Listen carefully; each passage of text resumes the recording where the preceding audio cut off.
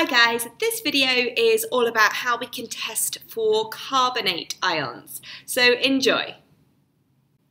The sample that I'm going to use as something that contains carbonate ions is this sample of sodium carbonate. The first step is that you add hydrochloric acid to your sample of carbonate ions.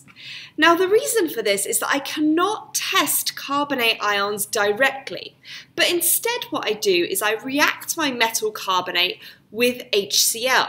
And now hopefully what you know is that that will make a salt, water and carbon dioxide. The key to this is that you can test for the carbon dioxide to prove that the carbonate was there at the beginning.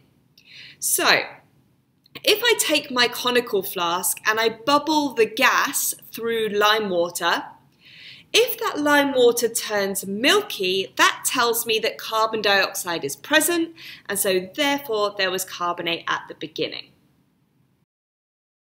And that is all you need to know about the test for carbonate ions. All you do is you react it with hydrochloric acid and you test for the presence of the CO2.